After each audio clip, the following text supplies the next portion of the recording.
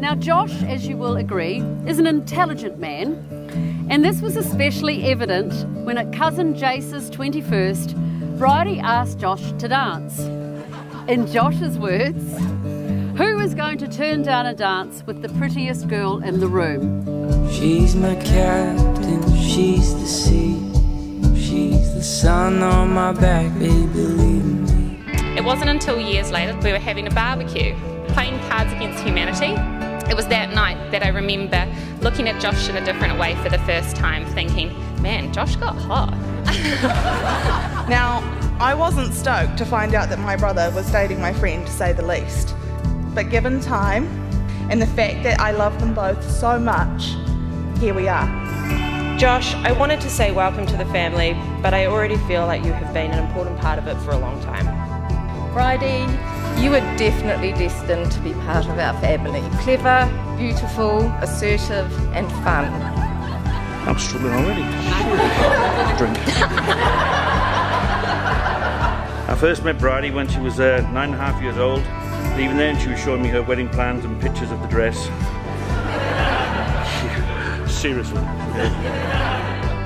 She's my captain, she's the sea, she's the sun on my back, baby, believe me.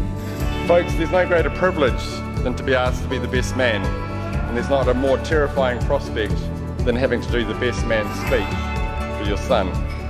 You've seen something in me that was overlooked by others. Just a little bit of product really works on me. I hope I've done you proud. When over in the UK, I really found out how awesome, kind, caring and fun Josh and Brydie really are. But probably the most important thing I saw was the glimpses of how much these two really love each other. I can still remember when I was on my way home and you told me, I think I'm going to propose to Brydie tomorrow. And I still remember waiting on my phone the next day to find out the good news. Josh, it's been an absolute pleasure and a blast to be your best mate today. However, as much as I hate to say it, from here on, buddy, you're on your own. She's my captain, she's the sea, she's the sun on my back, baby, believe me. Josh, you have shown me more love Okay, you got this. than I ever thought possible.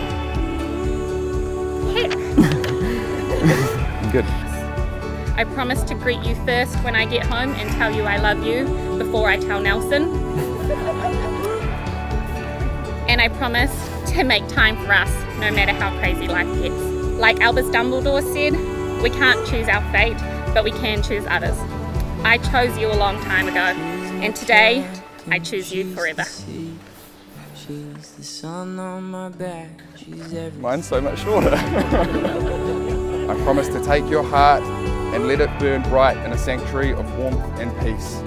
And in return, I will give you mine.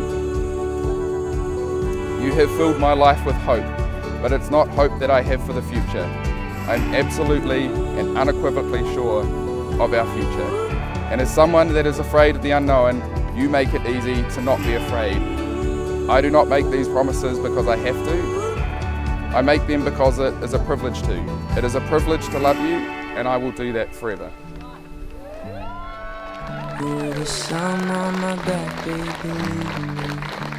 believe in me. Who's that? Who's close?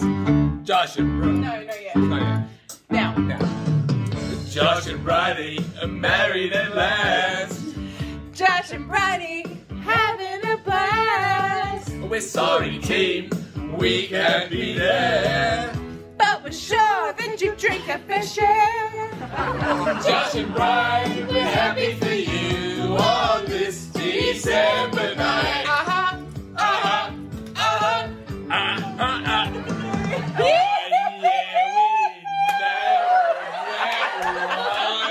Well done, team. Happy days from Happy wedding night. There's a spark in you and a spark in me, so get up, let's take the lead.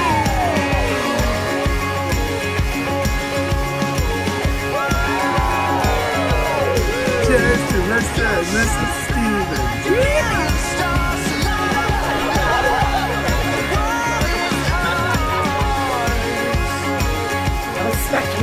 Best wishes from the UK. Happy wedding day. I think somewhere deep down I've always known we were meant to be together. We were both born on a Wednesday, both born at 10 o'clock. I was a little bit early, but you were bang on time as per usual. Except for today.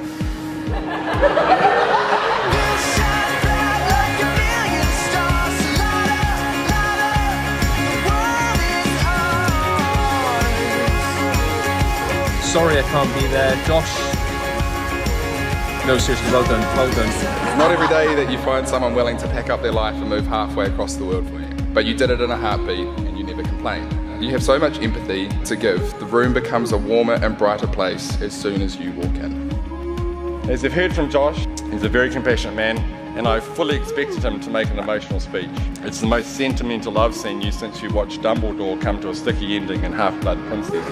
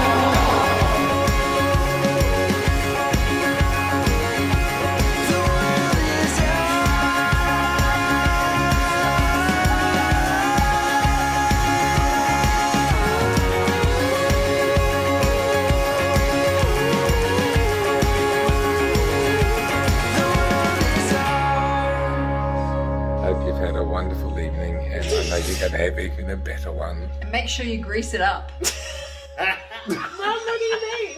What do you mean by that? It's the pan. You've got to grease the pan. You've got to grease the pan.